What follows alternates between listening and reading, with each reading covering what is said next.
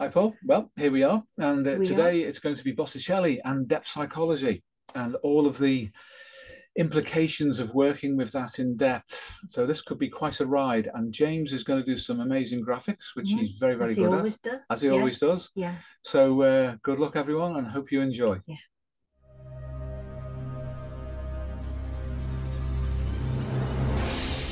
In the words of Steve and Pauline Richards, creative writing, music, and art are all responses to the human instinctive pressure to create.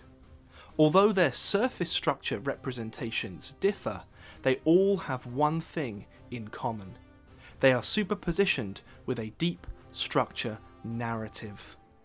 The Renaissance was a time in which human potential unleashed itself, producing the most distilled representations of consciousness the world had hitherto ever seen. As we mentioned in Rebirth of the West, our world today is on the cusp of a new Renaissance, the necessary field reversal to our cultural catabolism.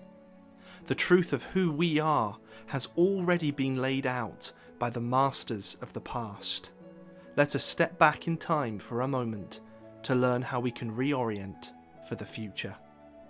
Today we will be unpacking the deep structure representational psychodynamics behind three paintings by the Renaissance artist Sandro Botticelli: The Birth of Venus, Primavera, and Pallas and the Centaur. The first two lay claim to being amongst the most famous in history, truly fascinating to generation upon generation of critics and historians. And therein lies the hint. To become arrested by an image, paralysed by projection, is to become trapped at a doorway. To pass through is synonymous with understanding. To lay all personal complexes aside and allow the superpositioned Platonic to meet us from within. Everything in this video comes directly from the work of my mentors, Steve and Pauline Richards, and their 43 years of frontline clinical experience each. All of this video's content derives from recent very high-level seminars Steve and Pauline presented as part of their professional training course in psychosystems analysis. Let us begin, first of all, with an introduction covering all of the necessary theory to understand, before moving on to Steve and Pauline's dialectic unpacking of the true meaning of the three paintings. Let us begin. Someone who is yet to encounter their own creativity might believe that authentic art is carefully created by the ego. This is not true. The ego certainly plays a role at the point of delivery, but the form is generated by the field of the person. That is, their so-called unconscious. Thus, to understand it, we need to approach it through appreciation of what Steve and Pauline have termed representational psychodynamics. To use their metaphor, let us consider a work of art like Botticelli's Venus as being like a dream, a visual narrative in which nothing is hidden. Everything is right in front of you, but the meaning is latent.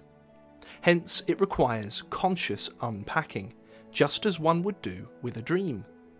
Rather than going straight to the representations within the painting, we should first begin with the context, everything that is superpositioned within the artist's field. To state the obvious, Sandro Botticelli was a man, yet this is a fact very often ignored in much interpretation. He was a man, let it be said, who was born circa 1445 and spent the vast majority of his life in the Republic of Florence during the Renaissance. Both of these facts, Botticelli's biology and the times in which he lived, need to be considered first.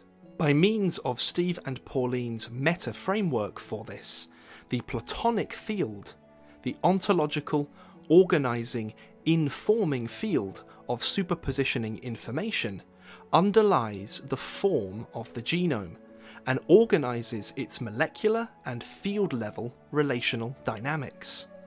The genome's algorithmic so-called intent is the expression of Platonic information through evolved psychobiology.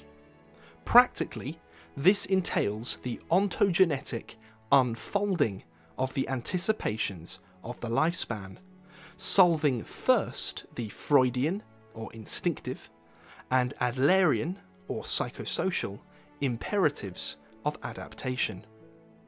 Along the way, this inevitably involves the generation of complexes. Successfully navigating this, however, what Jung termed the task of the first half of life, is not synonymous with a ceasing in the development of personality. The superpositioned Platonic pressure continually pushes towards the limits of its telic completion in any one given person. That is, for the person to become as conscious as possible. This is the informational landscape, described in great detail in our Rebirth series on Jung To Live By, that informs the superpositioning of psychodynamics into creative representation. So, right at the core, the Platonic field organises the meta-instincts, including both molecular genomic and Sheldrakean field-level representations, as the wellspring of creative expression. This meta-instinctive information contains the superpositioned telic aim of the Platonic intentionality of the lifespan. Thus, a perception of this can be gleaned through working through the surface structure representations of, as per Botticelli, the paint on canvas. Steve and Pauline discuss exactly what the specific meta-instinctive representations in the three paintings are in the dialectic part of this video. But before we get there, we need to discuss something absolutely essential. Along the way of creative expression onto the canvas, that Platonic information would have had to have passed through the field of complexes, both personal and cultural, superpositioned together.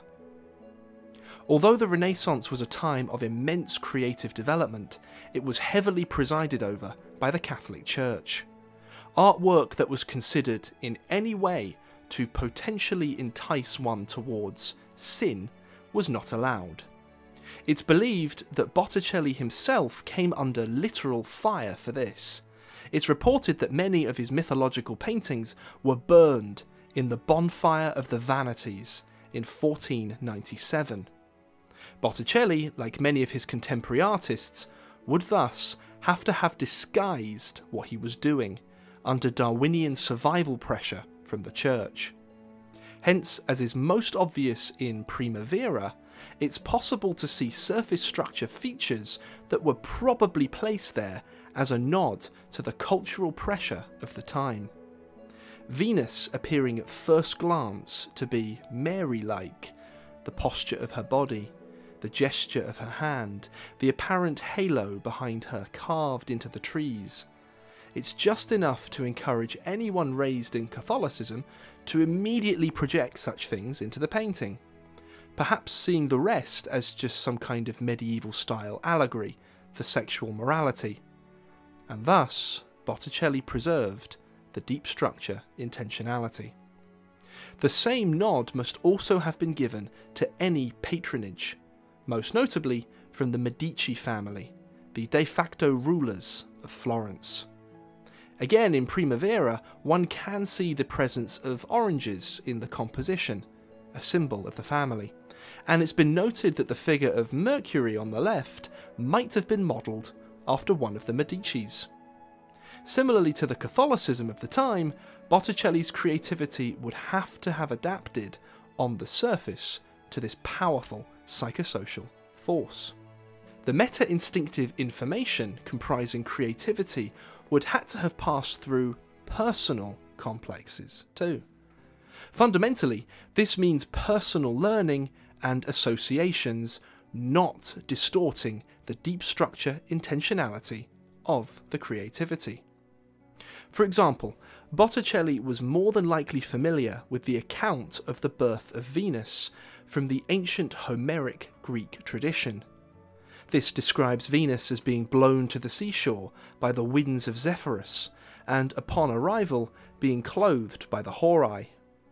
One can certainly see these elements in the painting, but to presume Botticelli was somehow just illustrating a scene from myth necessarily causes one to suppress all other elements which are not present in the original story. Who, for example, is this female figure, subtly exhaling, in contrast to Zephyrus's gust of wind? The same is true of Primavera. The right-hand side of the painting and the presence of the Graces appears to be directly lifted from the Roman poet Ovid. The nymph Chloris is abducted by Zephyrus, and through their union she is transformed into Flora, who lives in a magnificent garden of flowers. Again, however, what of the rest of the painting, as a clear narrative from right to left that is not present in Ovid's story? If we take all of this together, then the activation chain of his creativity would have looked like this. The Platonic field organises the superpositioned information comprising the male meta-instincts, which moves towards the ego through the field of complexes. We can see that Botticelli certainly put his own complexes aside, only keeping in the bare minimum necessary as an adaptive nod to his environment. To get past any shallow interpretations of his work, we too need to put any tendency for projection to rest. The surface structure is merely a gateway to the representational psychodynamics, at core the Platonic teleology of the development of consciousness as such. One of the ways Botticelli succeeded in distilling out the Platonic driver of his creativity was to invoke his muse. Artists of all kinds have always had muses. Their inspiration, whom they have always known, are the true so-called source of creativity. What this means, technically, is that if a muse is a real-life woman, then from the man's perspective, she is an external anima psychopomp. Simultaneously, she instantiates and emits the Platonic form of the feminine, which is received by the man, and the man projects his genome's own Platonic form of the feminine onto her. To quote from Steve Richards, this instantiation of the Platonic form, from a woman, can manifest as a waveform, appear and disappear, leaving an otherwise ordinary canvas. This dip in the waveform can often invite a further projection from the man, as his psyche, his genome, and the contiguous field that all men share seeks to find the Platonic image on the surface of the canvas. This field resonance between the man's psyche and the Platonic form of the feminine acts to deliver pure, distilled information between inner and outer. The anima as the relating function, when working properly, as in such cases, brings ego and field into deep communion. In both the birth of Venus and Primavera, it's very likely that the likeness of Botticelli's muse, Simonetta Vespucci, is present. However, it is most likely that Vespucci passed away before either painting was completed. Thus we see a clear consciousness in Botticelli of the difference between the Platonic form and a real-life woman. He would have been well aware that his creative relationship to her form was separate to her as a person, and that her physicality was essential for initially delivering the Platonic form into so-called material reality. Knowing this, let's flesh out our previous schema with more detail. This time bringing in too what we learned from Steve and Pauline about the special case ego qualia of intuition from our video AI, Intuition and Plato. The superpositioned creative wellspring of the meta-instincts formed itself a priori to ego consciousness, orchestrated by the Platonic field. It initially travelled towards Botticelli's ego on the carrier wave of intuition. Intuition, although capable of representing itself to itself, is not capable of representing itself to the ego. It must always collapse into a different qualia of representation. For Botticelli, this would have been both sensory, as in internal images, and affective. Thus, the initial drawings of the paintings would have been completed, a plan through imagination as a way station to the finished product.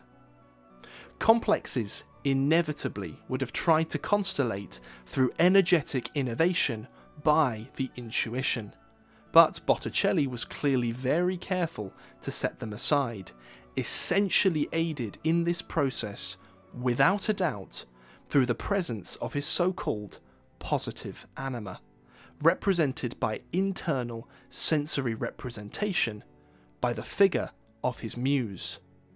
Behind this representation, superpositioned with it, was intuition, which carried meta-instinctive and ultimately Platonic information. Again, all superpositioned together. We know Botticelli was influenced by Neoplatonism. Learning this, as it would have been for anybody, would first of all have been cognitive. Yet nothing is contrived or stereotypical in the finished paintings. Thus we can infer that whatever Botticelli learned via his Neoplatonism acted as an external prompt for a working through of inner knowing. Now we are ready to move on to Steve and Pauline Richards' full exploration of the three paintings, starting with the birth of Venus. So what do you think about the suggestion that Botticelli's Venus is actually a self-portrait? Because it's been suggested about other artists in the Renaissance too, such as Leonardo da Vinci and his Mona Lisa, and also Cellini's sculpture of Perseus and the Medusa. There is a suggestion that all those artists invested something of themselves and their own psyche into their work. So given that Botticelli was a man, and that's so important because these are a man's paintings, what would you say? Well, I think that really cuts to the quick, really, of what, from a depth psychology perspective, we need to understand about this. At a very superficial level, then, if he's painting himself into a picture, we could interpret that as being narcissism. But that is a superficial layer, of course. Yeah. As you've told me, he was informed by Neoplatonism. That's right. Yes. So he would have understood Plato. Yes. He was thriving in a specific cultural and political environment. Yes. Yes, that's true. Which meant that he had to be careful what he represented. Yeah. He had to give the nod to Catholicism, basically, didn't he? He did. Whatever he did, he had to at least do that. Yeah. And you were telling me about the bonfire of the Vanities. That's right. Yes. Which was the basically destruction of his non-Christian, most of his non-Christian. Went that way. Yeah. Yes. Yeah. Right. So at a superficial level, and painting himself into his pictures could be considered narcissism. However, if we look at it at a Jungian level, on our way back to Plato, because Plato is antecedent, of course, and a big influence on Jung, then we could say that there's an element of his anima that's appearing, the classical Jungian anima, particularly in the imago of Venus, in Botticelli's Venus. And you've told me, Paul, about how that's been demonstrated through various art historians and art critics to do with the arrangement of the face. And it was a kind of a feminized version, you said to me, didn't you? Yeah. Well, it is. We've actually done this kind of thing ourselves, in so much as in Rebirth of the Feminine, we actually put an image of Venus alongside Freya Lund, the actress. And you can see almost straight away that there are similarities in the two faces, even down to the angle of the head and the shape of the neck, the way the head's arranged on the neck. There is a lot of overlap. And similarly, it's been suggested that that's the case too for Botticelli himself and the representation of Venus. And if you do the same thing, you put the two images alongside one another, I think it is possible to see where there is overlap. So again, the shape of the eyes, one of the eyes is a little bit lazy. I think it's the right eye. There's a curl in the lip, which is mirrored in the Venus representation. You've got the wavy hair, you've got the strong chin. There's lots of similarities in the face. So as you look from one to the other, you can see. So I think it is plausible. Yeah, so it's plausible then that we see what could be considered still superficially as being the representation of himself in a feminized form. Yes.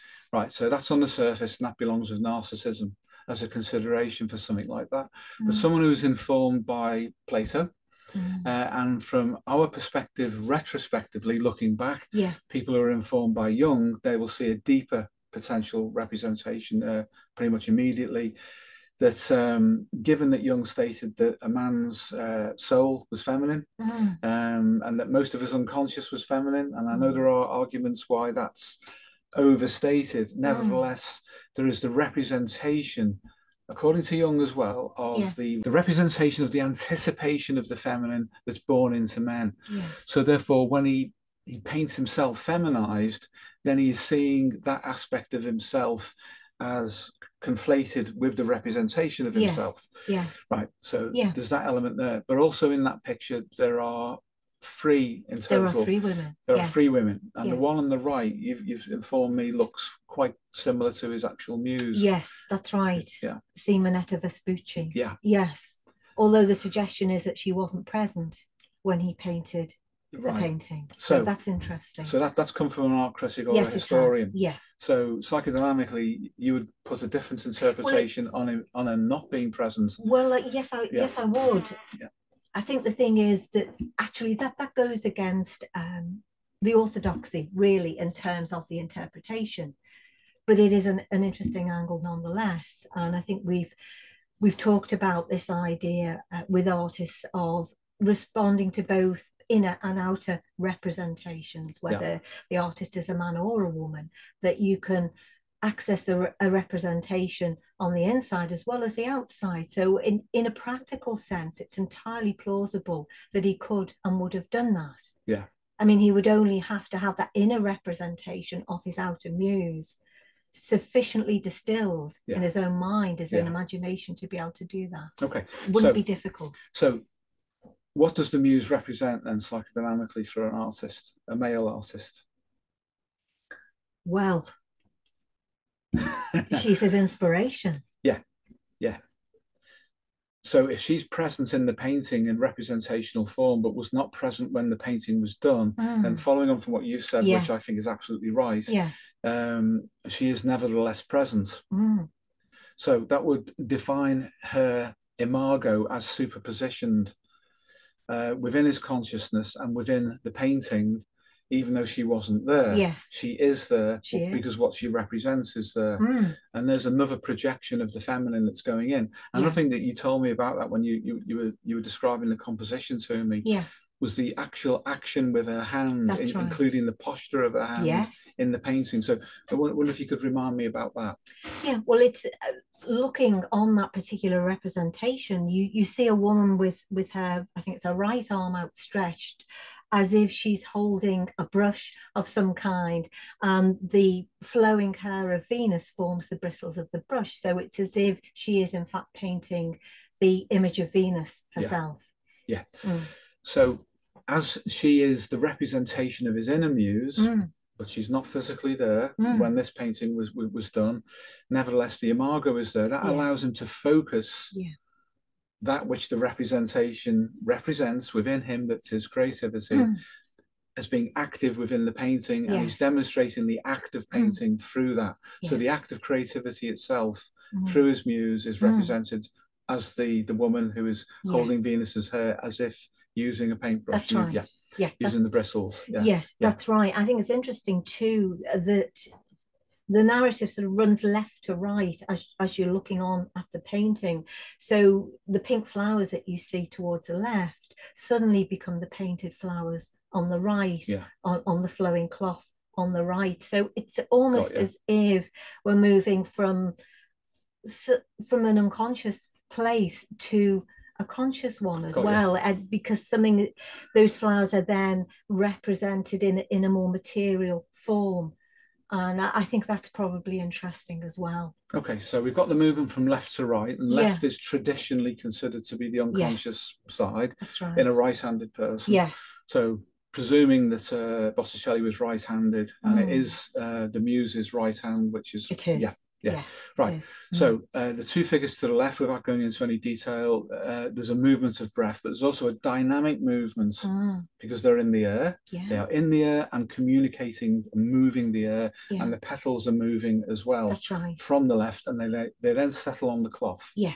So that might be a kind of divine inspiration or represents intuition, which settles on the cloth, which is the materiality of the world from which the muse is projected. So almost as if the cloth were the canvas to represent represent that which is emerging out from the unconscious. Yes. So that movement then, and the two figures involved, male and female, conjoined because they're both holding one another, will be important. Yeah. So we can come to that in a moment. Yeah. So it appears as if she's standing on a shell, and she's been blown towards the shore. Yeah. Now, there is the original Greek myth about that, which I think is fundamentally disregarded in the painting. There's much more that's going on in there, other than on the surface. On the surface, it appears to be a representation of the birth of Venus in myth, but there are elements that are missing that suggest it's not that. It actually represents something else. So again, we're into representational psychodynamics. And there is movement, and this figure has been projected onto the shore. Now, if she represents the so-called Platonic form, then she is insubstantial and immaterial until she takes on the substance of existing in this world. And I think, as we've discussed, and you've pointed out to me as well, that the figures on the left are providing that. And the energy for that is coming from two sources. The masculine is blowing, isn't he? Really pushing very, as if the motive force for the delivery into the world. It's very active, isn't it? It's coming from him. And yes, it is. You told me it was Zephyrus? Yes, that's Zephyrus. Yes, the west wind. The west wind. Yes. Right. Yeah. Okay. So he's very active. Yes. In that sort of traditional sense of the masculine principle being active. Yeah.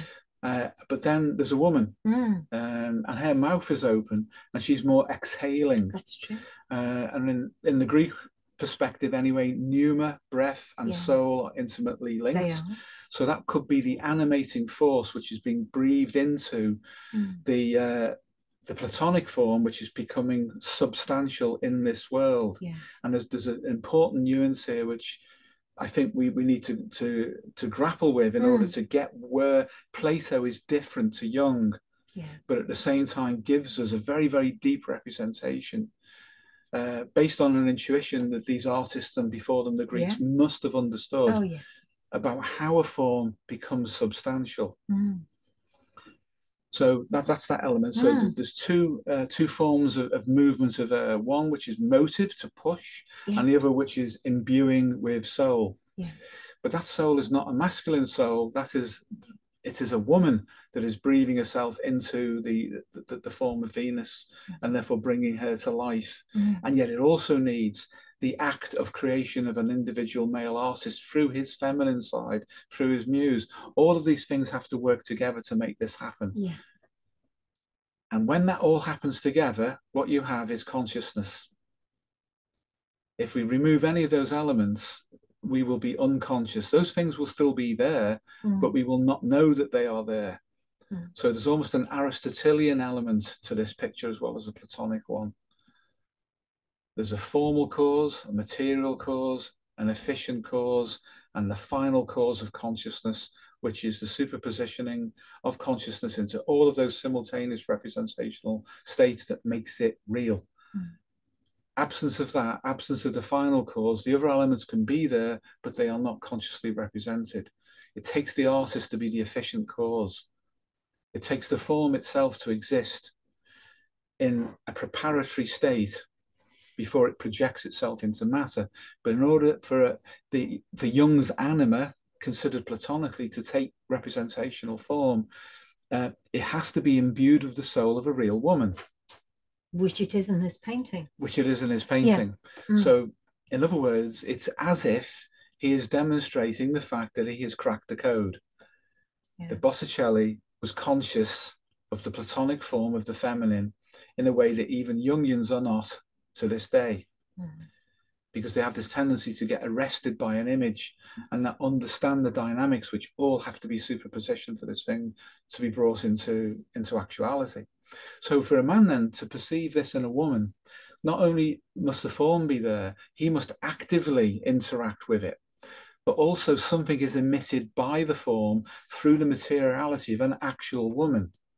Now that can pull a man in to see into the material form of the living woman, which in this painting will be the woman who is breathing herself into the form to give it life. If that's not there, the man has to project it himself, and it's one-sided. If it comes from both, and in the painting that would be the artist, and it would be the woman in the air who is breathing out, it would be pneuma, the breath. Both of those need to be there. Both of those need to interact with the form to make it real, and then we see it. And then there is consciousness of the instantiated Platonic form of the feminine, as perceived by a man and as instantiated by an individual woman. Minus the soul of the woman, it's just like looking at empty air. There's nothing there, and the man projects into her. He projects inappropriately onto a blank canvas. But if the woman articulates that through her own soul, then the form comes into her and emits itself. And then the projection from the man and the reciprocal projection from the woman conjoin together. And then you have the complete picture. You have the instantiation at all levels. All of that superpositioning becomes conscious. And then that's what you have. So as you've helped me to understand, that would be the true instantiation of the Platonic form through representational art. And it's encoded in there, but hidden at the same time. Well, it would be. And I think the important part there, Steve, is what you said about how all the elements have to be present in order for that to happen. Yeah. And we see so often we see what happens when all the elements aren't there. When men project on to women for whom the Platonic form of the feminine is not instantiated, but because those two elements, the masculine psyche and the feminine soul, aren't working together in such a way that they can then almost make the right assessment about what it is that they're projecting onto. Yeah. Then we see the results of that, which often are, very sad and very disappointing. Yes, that can happen. Yeah, it can happen. So you can have an incomplete instantiation. It's not on or off, is it? No. And this is Jung identified this. He was the first to give him absolute credit in the psychological and psychiatric field to appreciate the importance of an incomplete instantiation of that which is Platonic. Yeah. And people can do this by accident. They don't want to. They're not looking to draw someone's attention. But a particular woman may not only look a certain way, but may actually instantiate the energy itself that is latent within that form. And when that is not quite there, but nearly there, that's enough. Yeah. It's enough to draw people into an engagement with them and to attempt to fill in the gaps. And as you say, all the disasters can follow on from that.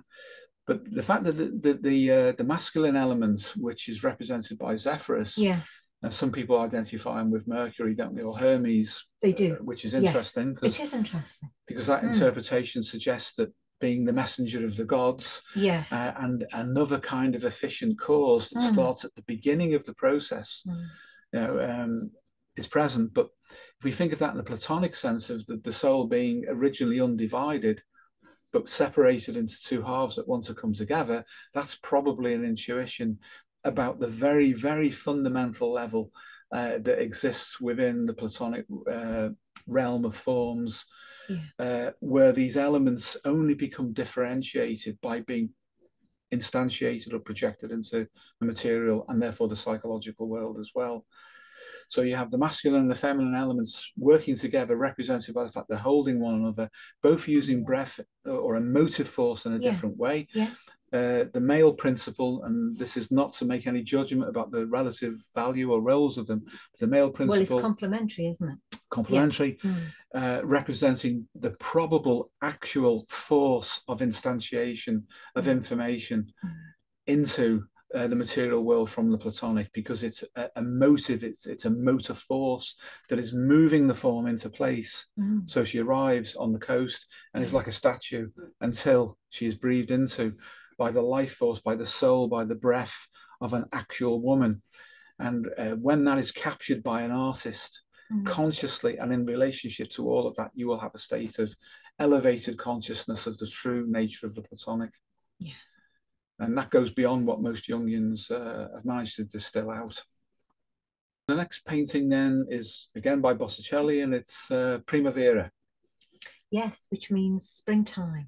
Right. Well, that's powerful immediately, isn't it? Because of what it suggests. Yeah. Well, it certainly lays out the landscape, doesn't it? Or paints the scene literally on which, or the stage on which the actual figures in the painting appear.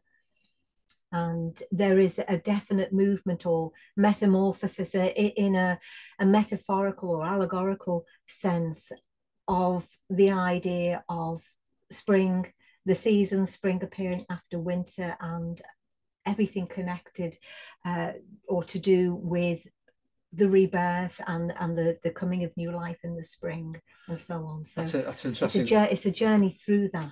Right. So in figurative form. Thank you. So if we consider the frame of the image, then where would you start the progression of the narrative from? Which side of the picture? Well, I think almost certainly from right to left. Yeah. And that is partly because of the composition of the painting itself. And one of the first things that you probably notice about it is that there's a little in the way of depth perspective. It's more Gothic in its composition in that sense, although an artist like Botticelli would have been more than capable of, obviously, of generating depth perspective. He would have understood that completely, but he's chosen not to do it here. So we're kind of forced to move from right to left, almost in a narrative form, as if each figure in and of itself represents something, part of the story, and we move on from one figure to the next and so on, as has been described by some, as if they were a string of pearls, each one of them, is linked, but also individually they're important as well. Right. So the actual the first drama, first part of the narrative drama that then includes, is it Zephyrus again in that? It's Zephyrus again, coming in from the right, the west wind, as I think we said earlier. And he's abducting Chloris, the nymph Chloris meaning green, literally. So we've got the idea of spring and growth and everything that the colour green can symbolize for us. And she's slightly overlapping with the next female, the third character in, or figure in, who is Flora. She's slightly overlapped with her, so we know that they are conjoined in some way. Right, so she basically morphs into Flora. She's a transitional. She's a transitional figure, one. really. Yes. Can I ask now? If we go back to Zephyrus and Chloris, then now they are in Botticelli's Venus. That they are supposed to be the two figures in the sky that we described before. So if that's the case, then, and if the assessment of that in a depth psychological sense, that is the Botticelli's Venus picture, is correct, then we have the masculine and feminine principle instantiated as such. As such within the world. And the element that's linking them, from what you've said, because I know you've pointed out, and it's in the picture, that Chloris has green shoots moving out from her mouth. She does, yes. And in that sense, she's very like the foliate heads Yes. that you see around the Mediterranean and in Europe. Yeah. The foliate head was common in Roman period, in Roman period, male and female. The medieval one tends to be masculine. Yes. And it's not just the mouth, it's also the hair, Yes, and that that's as well. right. Yeah. But this is definitely a woman or female figure that we can say has been morphed along in the story, the narration from Botticelli's Venus. And although they were conjoined originally in Botticelli's Venus, there's now something different. There's the active force, as you've described it, has to do with, in mythic sense, an abduction, and then Chloris going through an act of conjoinment again in material form when they were originally joined together in the spiritual or the Platonic realm, which produces Flora. Yes. And Flora's in a specific state, isn't she? Yes, she is. As I say, Chloris is a transitional figure. So in that sense, Chloris transitions into Flora, who is very visibly pregnant. Yeah. And that obviously has come about because of the abduction by Zephyrus. They're conjoining literally in that reproductive sense.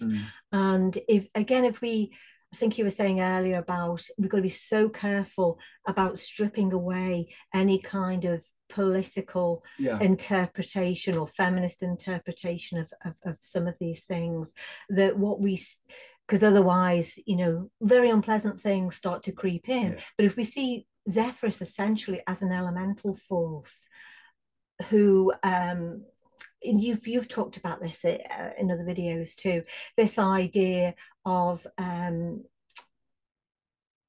women being seeded by ideas as well, and the importance of that, and the importance of the masculine principle in that way. Fertilized by words. Fertilized by words. Sorry, thank you. Yes, that's right. Obviously, this is a different kind of fertilization, but it could be suggestive of that too, because it's about not only a woman's reproductive or biological or meta-instinctual development, it's about her developing as a person too. So I think that's I think that works. I think that's a viable way of interpreting it. Okay, thank you for that, Paul. So then, if they were conjoined together in Botticelli's Venus, and they were essentially undifferentiated principles that were complementary to one another in order to bring, in the case of Botticelli's Venus painting, to bring the representational form of Platonic form of the feminine into the world. They're now in a different relationship to the drama, if you like, of that image, because they've separated because they are material and then are conjoining again. And as a result of that conjoinment, we then get the morphic process where Chloris becomes Flora, who is pregnant. And then we have that movement through, and it's in the springtime, which is a natural, regulatory, cyclical process, which until recent times pretty much determined the whole cycle of a culture. And even our biology was linked very, very closely to that. So there's a separation and then a conjoinment once they've become physical. So we could say that the male and the female who are blowing, so to speak, and imbuing breath and soul in the first painting have themselves become physical and have been distributed into the world, and then become symbols again in their physical conjoinments. And there's the maturational process of an individual woman there too, going through the representation of her own springtime, her own fertility, and then becoming the mother role, which would be Flora in this sense. Yes, I think that's all deeply accurate and significant. I think that there are also parallels with the idea in Celtic traditions too of the May Queen as well, and the union of the May Queen and the May King, which are clearly is to do with mating and relating, and the lust drive and natural meta-instinctual processes unfolding for both men and for women. So you see this in so many traditions, but here in Botticelli's painting, yes, you're seeing the transition of Chloris from this kind of female foliate head, as you rightly pointed out, being abducted and impregnated by Zephyrus, not necessarily in a violent or an aggressive way, which is it's sometimes claimed in some interpretations. But I think it's more to do with the element of surprise, because sometimes, for example, puberty certainly takes us by surprise. It does, although we anticipate it, we're not always fully prepared for the changes that take place psychosocially across the board.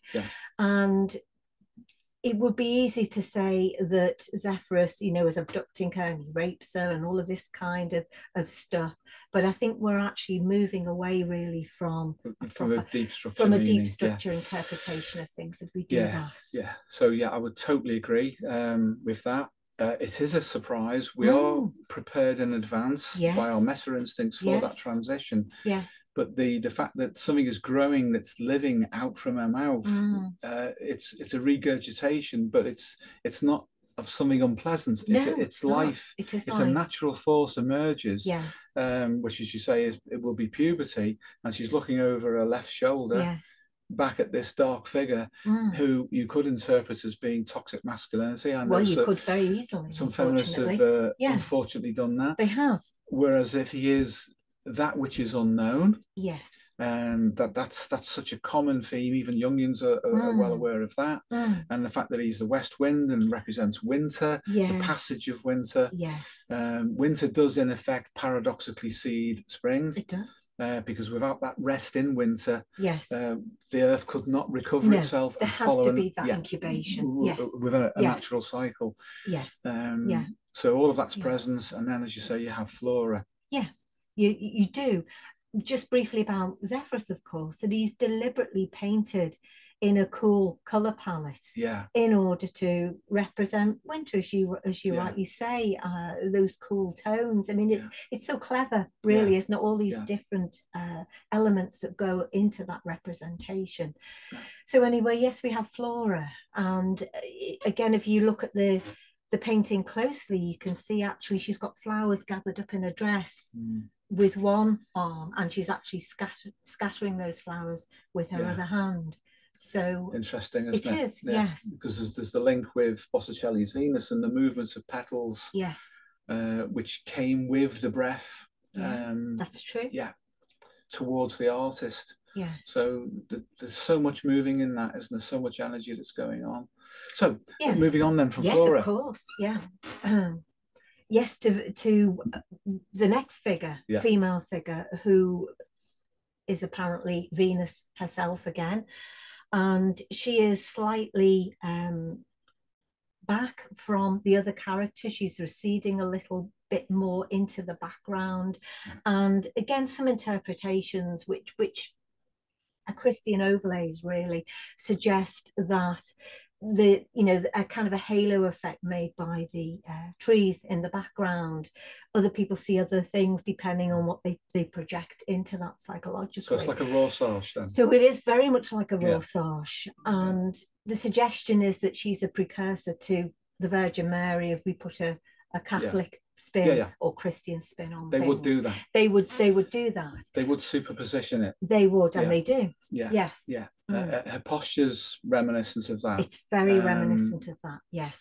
But the fact that she looks like she's recently given birth is significant, because that could be and was no doubt co-opted towards a Christian interpretation of things. That's exactly what's happened. But the red flow of the cloth, which is involved as well, and all of that is important, isn't it?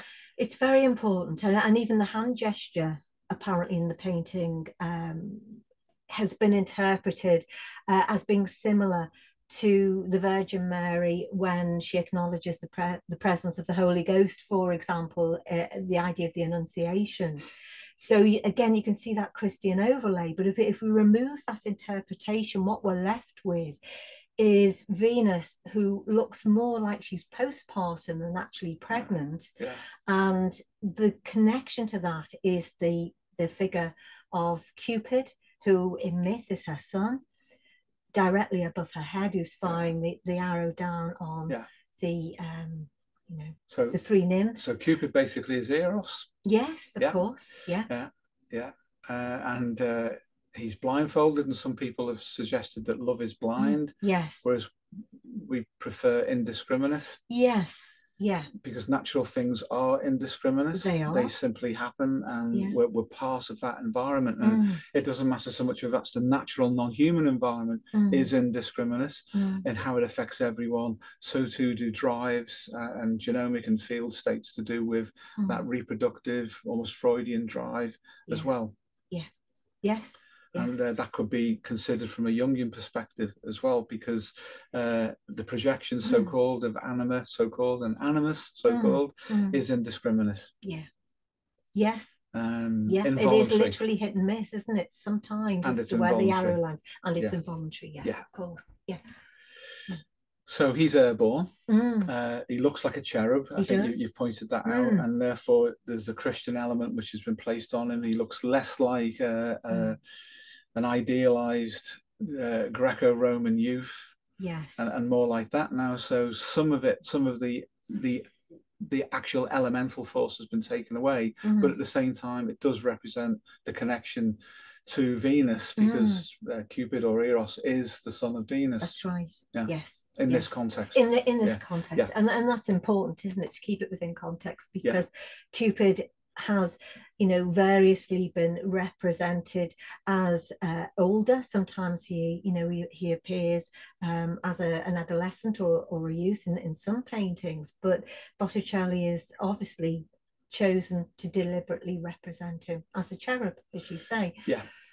So that will keep it within the Christian canon. Yes, it would. So the next characters, as we move towards the left, as we look at it, there's the three graces. Yes, there's the three nymphs who are mythologically based on the three graces, and they are love, beauty, and chastity.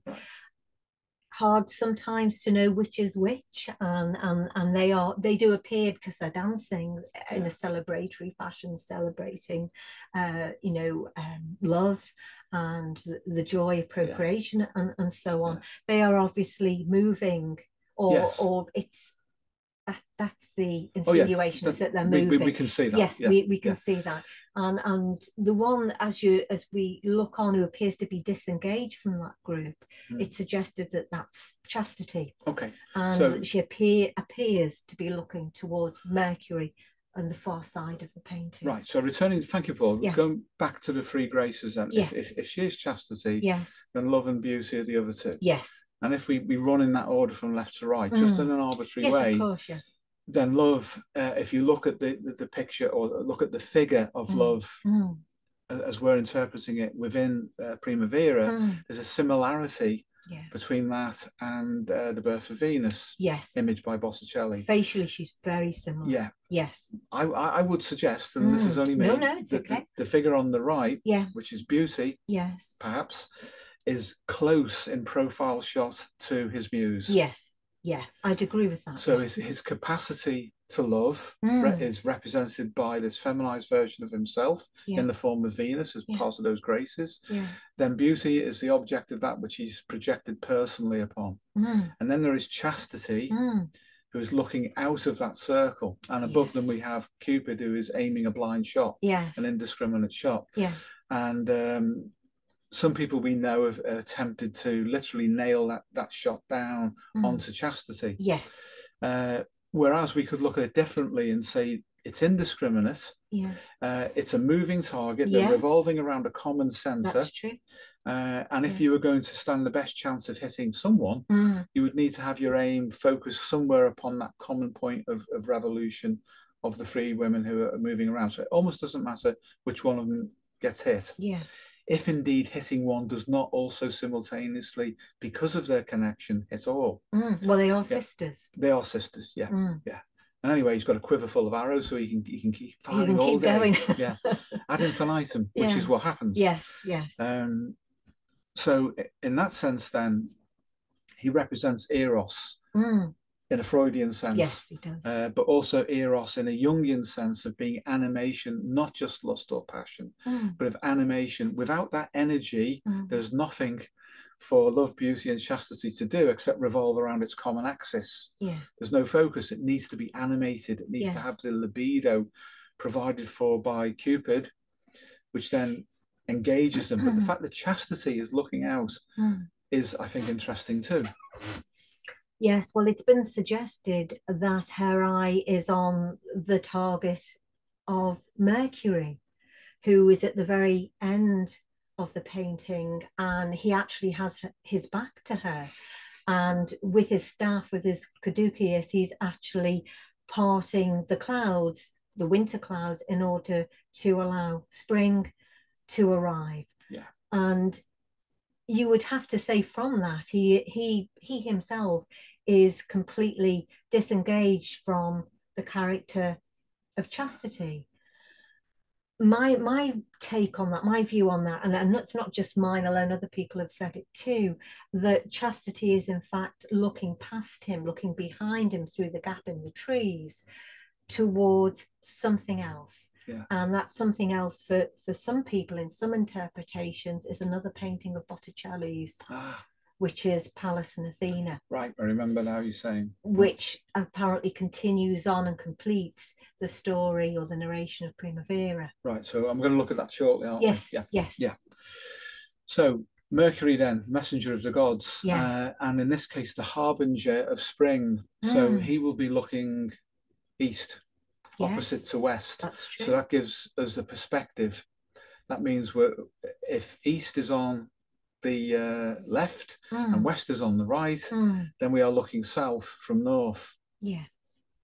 Yes. Have I got that the right way around? I think so. Yeah. Yeah. Good. Yeah, sounds right to me. I can see James nodding. Good. James is the scientist. He understands these things. Good. Whereas I might not know my left from my right, and therefore my east from my west. Actually, there's some truth to that, but that's another story. Yeah. So, but the perspective is going to be important. So where are we meant to view this from? That's going to be significant as well, if we can unpack that. So he's the harbinger of spring, the messenger of the gods, therefore of natural forces. Yes. And the whole thing then moves into relationship to one another as we pass across that. Yes. That and then into the next narrative. But some people have suggested that he's a sexual image and that chastity is looking at him in some kind of erotic sense because of Cupid. Yes. And I would say that says a lot more about the person making that judgment than or the state of their own animation. Yes. Yes, indeed. Quite a few people actually have suggested that interpretation, that they are another couple at the other end of the painting to kind of balance out Zephyrus and Chloris at if that happens, then you've got a kind of judgment of Paris then, haven't you? Or a reverse judgment of Paris, where chastity breaks away from love and beauty, as if to say love and beauty will act independently or should act independently of chastity, and only Mercury should be chaste. Yes. Or should have the association to chastity, whereas Mercury does not have an association exclusively to chastity. If you take what Mercury is in alchemy, it's that the essential thing which makes everything happen. Yes. The spirit Mercurius is that which represents intuition. It makes everything happen. That's why it's the messenger of the gods. It comes from the unconscious. That doesn't work at all. If those three are broken off from one another, that's going to be problematic. And bearing in mind, as you told me, that picture was commissioned by the Medicis. Yes, it was. To hang in a bedroom. Yes. To celebrate the nuptials of a marriage. Yes, that's right. The last thing you would want would be that to be broken. Yes. Yeah. I don't think that washes at all. Well, the perspective apparently at the time was that at the point at which the bride would have seen the painting hanging in the bedroom, she would have already been married. So, you know, what we take from that then on is important, really, isn't it? Because that would have been the message, if you like, the narrative to the married couple, in a form that would maybe demonstrate to them what was important for relationships and for marriage and so on. So chastity within a marriage represents fidelity. Yeah. So fidelity, if there's an absence of fidelity, that's not good in any relationship, because there's no loyalty, no trust. And then there's the biological consequences of that, as well as psychosocial. And then on an individual level, if we can't, as men, work with that imago of the feminine, going all the way back to our first experience of our mothers and how we relate to the unconscious, it's going to be very difficult to trust anything without collapsing into the ego, because the ego would have to compensate for that not being complete, which would mean it would over-adapt. It's going to become neurotic defensively and understandably. So fidelity within a relationship will give the security for a man to step outside of his ego. Yes. And to individuate. Yeah. Yes. That would link in with alchemy, and that brings us back towards Jung again, from Plato, but without leaving Plato completely behind. Yeah, and if we move from that into the third painting. Yes, indeed. Let's do that. That would be good. Thank you. Right, Paul. So following on from Primavera, then the suggestion is that this particular painting is a continuation of that, but there are some issues with it, aren't there, in the sense that it's very heavily and very obviously ordained, should we say, with Medici symbolism. Oh, there's definitely a nod to the Medicis in it. Yeah, very strongly. Yeah. Yes, very strongly. And there are a lot of elements to the painting that would suggest that. And one is for example, the insignia on Athena's dress. That's one thing, like 3 overlapping rings. Then there is you might be better to comment on this, the weapon that she's holding, the halberd. Yeah. Which might suggest power and status and authority, and they were obviously, the Medicis were a very powerful banking family. Yeah, it's certainly contemporary from that period. And James did mention to me that it is ceremonial. Again, that is something which can be specifically identified as being ceremonial for the Medicis, to do with the process of guarding. Yes. Now, obviously, if that were to be Minerva, Athena, then she's more traditionally associated with a sword. That's true. For a clean cut, so to speak. Yes.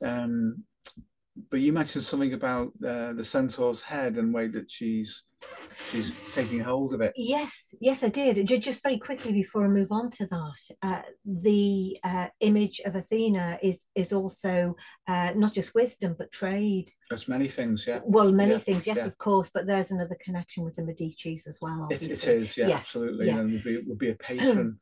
Therefore, if the Medicis had lived in the Greco-Roman Hellenistic era, they would have adopted Athena or Minerva. Oh, yeah. That are equivalent, not identical, but equivalent, probably as their patron goddess. But Hermes is also associated with business and trade. So it just depends what angle you want to put on. And with respect to this, then, the taking hold of the head, because you mentioned something to me that was very interesting about that. Well, the way that it struck me was that it's very similar to Cellini, who was also of the Renaissance, a Renaissance sculptor, and his sculpture of Perseus holding the Medusa's head. It's reminiscent of that to me, the way that she's grabbed the hair of the centaur, as if she has literally power over him. And there has been some suggestion that the centaur himself, Chiron, is synonymous really with what we would say is instinct and the lustri. Well, Perseus used his shield, which was a gift to him by Athena. Yes, that's right. So there's a potential link there too. As was his helmet and his winged heels, which brings in another Mercury element. It does indeed. And then there's what the centaur represents. I mean, as Chiron, that is by Jungians usually associated with the act of healing. They do, yes. But that may not be being represented here. There might be a lot of Medici material here. But what it definitely is a theriomorph. Yes. A half man, half animal. And in that sense, there's an elemental spirit there, which is potentially rising into consciousness that may be ungovernable in the form of instinct. And that has to be controlled in some sense. It could be that. It's not as clearly mythological or depth psychological as the other two paintings, I would suggest. No, it's strangely closer to our own model and our own way of thinking about things and representing things. So in that sense, we could say that Athena, as wisdom, has the wisdom to know in a way consciously, cognitively, what to do about the pressure that comes from the instinct, instinctive pressure, yeah, may be in the form of lust. Yes. And really, Yeah. they do at one level. They not that this always happens, but it's better if there is some kind of collaboration between the two. Otherwise, we end up doing very impulsive things. Yes. Yeah. So yeah, it's interesting to know, to ponder that. And of course, the problem with representational psychodynamics is that we can think that we have fixed them by making a representation, say in the form of art, but there is always the problem potentially of being counterfixed by them into them. Because once we make a representation, if we're not careful, we can be drawn into it. And then anything which is latent that we haven't seen is also in association in a field sense to us. Yes. As we said, this can be a problem with writing fiction, for example. The beginning of a process like that, when we recommend that people do this, oh yes, that they utilize fiction as a way of working through natural meta-instinctive narratives into which complexes will naturally be drawn. The reason that they're going to be drawn into a narrative, creative writing narrative, is as follows. It's similar to a dream. Dreams are narratives. The creative ego, I will call it, is similar to the dream ego, insofar as the self-concept is invested in the dream ego state and in the waking ego state. It is also invested in the creative ego state too. So those complexes with which we identify, or with which seek to identify with us dynamically, will be drawn into a fictional narrative, whether we're aware of it or not, in the same way that a dream, when the waking ego is drawn into the dream ego, those complexes attached to the ego come with it, and they are obligated to be represented within the dream. The same thing happens with a work of fiction and creative writing. And the problem can be if the energy which emerges through the creative process in the form of intuition and a drive state then is scooped up by the complexes every bit as much as it is by what we think of as being our own creativity. And at that point, things like identification can occur. And these characters that appear to have been generated by us but are actually generated by the creative process includes things which can bond with us and pull us into an identification with them. And then as they follow their narrative, part of us is pulled with them. It also means that complexes, as they are in us and not in the representational format, are then effectively superpositioned in a field resonant way, and they can draw on the strength of the characters that we've created to feed and strengthen them. So we have to be very careful. We've got to be very, very careful about misdirecting a narrative by getting ahead of it, because the positive side of that will be that the narrative will intend to correct for the complexes. It will intend that because it's moving towards homeostasis and adaptation. We need this. But if we become inflated by identification with the animation that some of these characters have in representational form, that is a clue that the complexes are fighting back within the narrative and the ego is being pulled into it. And then if we're lucky, we'll still be able to contain it within the narrative. And then it's like analyzing a dream, and we say, oh shit, look at that mess. I was damn near caught in that. You know, but if we're not aware of that and we're riding the wave of reinforcements and affect that comes from being creative, then we can fall into the trap of our own making through the projection into the narrative. So that can happen too. So we need to be cognizant then, don't we, that there are all these competing subsystems for our libido at any one time. And that must be the job of the ego, to be discriminating enough to know what's going on. And that's really hard. You said that that's quite probably what is the depth psychology representation beneath the obvious surface structure that this is the Medicis. The fact that there are mythological elements portrayed in there that are moved out of their original context. That is a creative process, but it means there are things that are latent within those images that may not be aware, if you like, to the commissioner of the picture, which is not so much Botticelli, he's the efficient cause, but maybe of the Medicis, and they then represent something and they don't know what the hell they've done. So you could say there are two commissioners. in a way. There's a commissioner who thinks that they are directing the creativity of the artist, and then there's what the artist is representing according to the external brief of the commission. But there is a third party involved, which is that which wants to represent itself, whether the commissioner, the Medicis in this case, is conscious of it or not. Do you think that's the most important element? It is, because that's where all the problems will arise. Yeah. And it's like that with anything that's creative, and it's like that with dream interpretation. It's the equivalent of internal projection through external projection into a creative media.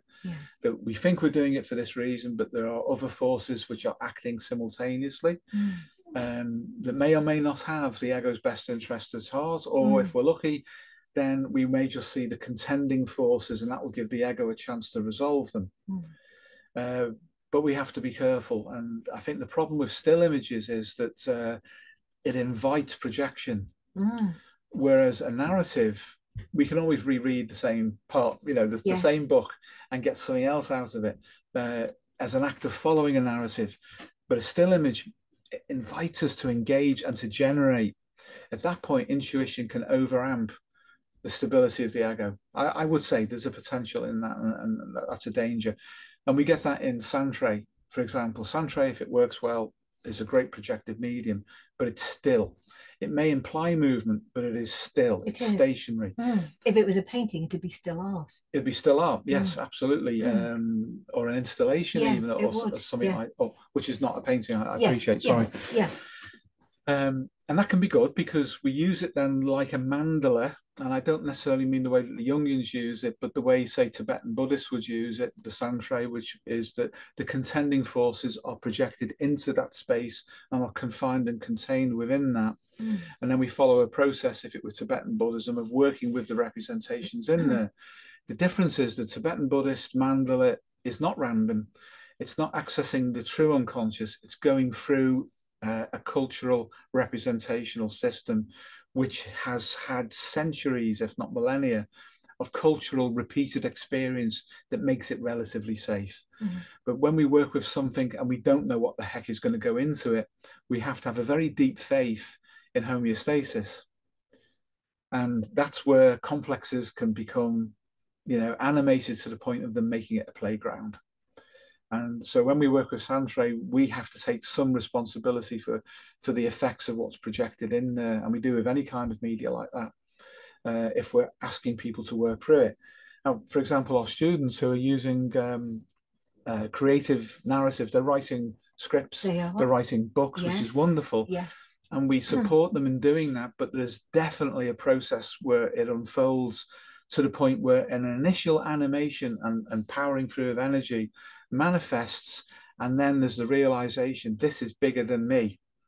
And that's good, because that's homeostasis. That's saying, yes, you might actually have let something out, not only about you personally, but about the potential of the whole species, at the level of the collective, as Jung would have described it. Those forces are very powerful. Your narrative had better deal with them properly. Don't leave it open-ended, and don't identify with those characters, particularly if they're tricksters. Because the trickster does not like to be identified with. The trickster likes to be respected. If we identify with it, that brings about inflation. And the inflation means that the ego is unstable. And with the right amount of focal pressure, it will burst. So we have to be really, really careful about that and how that unfolds. So that's just in a general sense. So probably with that picture then, there's the superficial nod to the Medicis as commissioners. There's then the efficient cause of the artist who has his own brief. He may well have placed things in there. And you could think of this in an almost, and I mean this almost, occult sense, thinking of the Western version of the magic circle and how that would be used. You would create a space within which to be safe within the dynamics that are operating around the boundary of the perimeter of that circle, to ensure that the whole thing works safely. So some people who have depth psychological knowledge and were artists would represent things in there that would contain the forces. Oh, for sure. They were probably all doing it, actually. They're probably all doing it, yes. And so it was like a nod to one another as well, almost like a secret society in and of itself, I would imagine. You pointed that out to me and suggested that would be the case, and I think that's absolutely true. Yeah. That in a kind of a pre-Freemason sort of a secret society era, people like artists would know and recognize what they were doing. Yes. They would have to avoid the political correctness of the day. Yeah. Look what happened to Galileo. You know, they would, and others, the Spanish Inquisition. They would have to keep that hidden. They would have to recognize signs and symbols within imagery. Yeah. This says, I know, do you know? Yes, I know too, kind of thing. Okay, let's keep that there. Make a living at the same time through patrons. Yeah. And that would be their individuation process and their adaptation to the times within which they lived. Yeah. But when Jung said he thought that the Gnostics were precursors to depth psychologists, in some senses, but the religious iconography, fundamentally it was Christian, of course, probably overamped or covered that over. It certainly overlaid it. Yes. It did, yeah. I would say the Hermetic tradition from the Renaissance was closer, late medieval period and Renaissance, and certainly the artists, they were far freer. And we should look for evidence of that, I think, in Botticelli and in others of his contemporaries, how they worked with the inertia and the resistance of their times to get the message through. Yeah. Yes, and they all concealed something of themselves, it seems, in their work. We have it with Leonardo da Vinci and the Mona Lisa. We have it with Cellini, who apparently is a little self-portrait of it himself in the back of Perseus's helmet. So they all put their stamp on what they did in some way, shape, or form, which I guess you could say they kind of imbued it with something of themselves, of their own spirit, of their own creativity that would go on regardless of how those paintings or those works of art were interpreted. So I'd say rather than Gnostics being the precursors to depth psychologists, it would be creative artists. And that tradition is far more, it goes right back to the earliest of cave paintings and carvings on bones and just piling stones up as cairns, which even chimpanzees do. They do. So that's way earlier than a Gnostic interpretation of depth psychology. It's more natural. It emerges out. It lends itself to a Platonic worldview and to the integration and private individuation that's locked within the creative process. Whereas as soon as you bring in those inflationary elements of religion in whatever form, particularly monotheistic ones, then it's so deep, it's so lost beneath the weight of that I don't think that precursor that Jung thought he identified in Gnosticism is actually there. You could just disregard Gnosticism. You could even disregard alchemy and go straight to art, and you'll get there quicker. Yeah.